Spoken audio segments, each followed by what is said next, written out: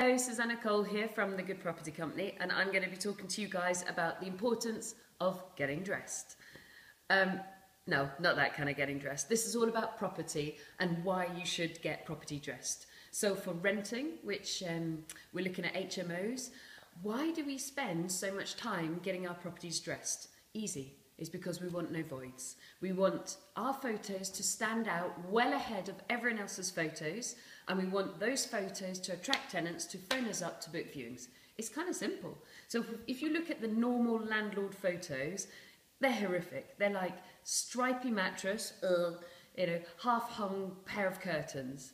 I mean, that's a hugely attractive place to live, isn't it? So what we do is we spend a lot of time early on when we've just finished an HMO. We get it beautifully dressed, beautifully laid out, beautifully presented. We then, to be fair, take back the candles, the flowers, the duvets and all the rest of it, because we don't actually leave the kit with the tenants.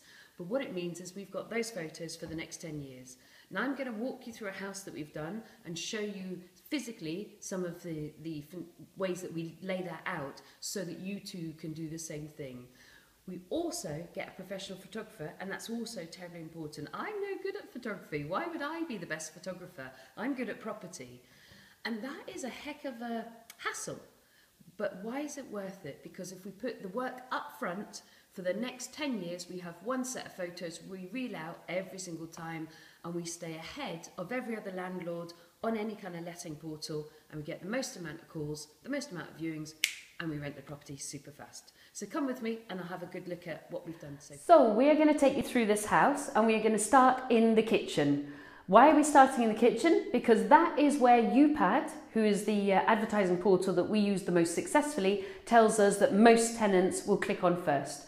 So if you're thinking about the order of your photographs in terms of dressing and in terms of how they're going to look online, you want to lead with a kitchen shot, then a living room shot, and then your bedroom shot. So here we are, my classic bottle of wine. I am putting that bottle of wine into lots of properties before we drink it, only for fun.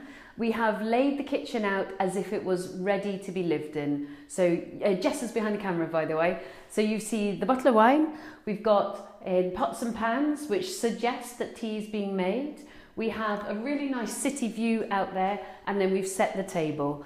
And we simply set the table in a fairly simple way, but it allows you guys to see how a table could be set, how life could be lived, with just a tiny bit of pizzazz. It's not over the top. The chairs are from Tesco, the table's from IKEA, the bottle of wine's probably Marks and Spencer's, the pots and pans are Asda, and the lamp back there is Asda. So everything is high street, but it's just laid out rather nicely so that you can understand it's not just a kitchen, but it's a kitchen dining room.